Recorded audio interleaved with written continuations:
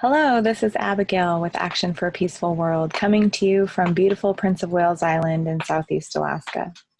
Over the past 4 months, our world has been rocked to its core, and the wave of justice warriors rising to the surface has been inspiring to many, including myself.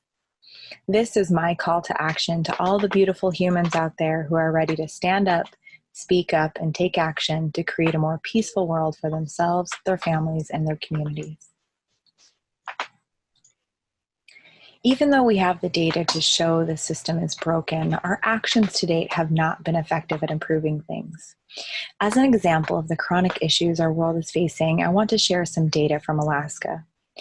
In 2019, the Alaskan scorecard showed that 5.9% of adults reported contemplating suicide, 23.5% of adults engaged in heavy or binge drinking, 18.1% of those over the age of 12 used illicit drugs, 36.1% of teens reported being depressed, 12.6% of the population did not have health insurance, 44.1% of those incarcerated had a mental illness or disability, 43.5% of the arrests involved drugs or alcohol, 6% of children had a serious emotional disturbance, and 20.5% of adults had a diagnosed mental illness. Over the past 10 years, these data have been reported in this form.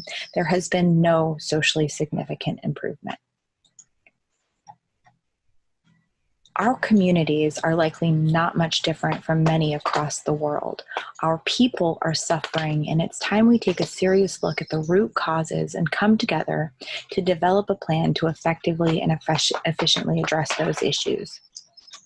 We need to start by openly telling our stories and reflectively listening to the stories of others. There is so much wisdom to be shared among us. The data we can glean from the stories will help inform our plan.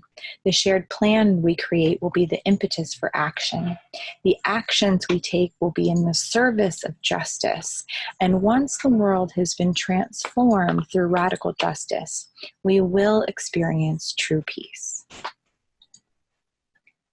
When we launched AFAPWA in late 2019, the idea was to provide courses that would help behavioral scientists overcome the challenges associated with burnout.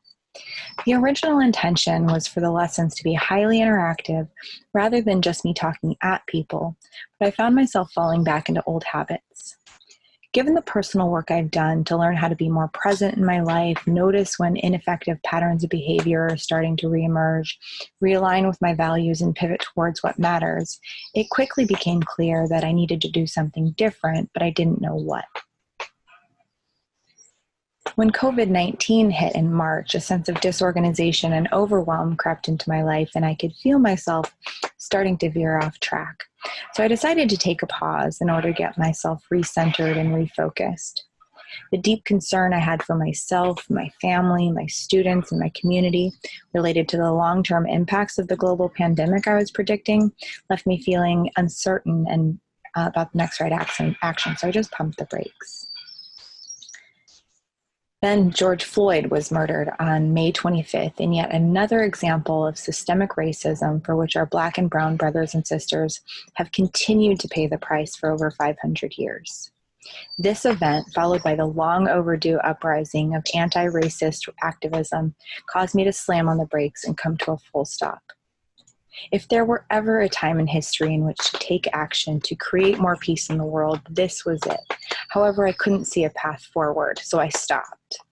But rather than falling into old behavior patterns that have vexed me in the past, such as shutting down and crying, I started to push in. Over the next couple weeks, I joined groups, listened actively, and began considering the next right actions.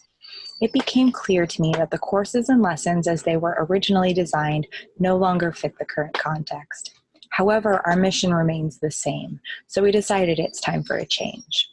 The pivot we're taking will move us from courses and lessons that were well received but promoted more passive engagement to an open space in which we can actively engage with others from around the world who share our mission, vision, and values. The only way for us to effect meaningful and sustainable change is to come together and develop a plan based on our shared values through collective action. Together we will take action. Together we will create peace.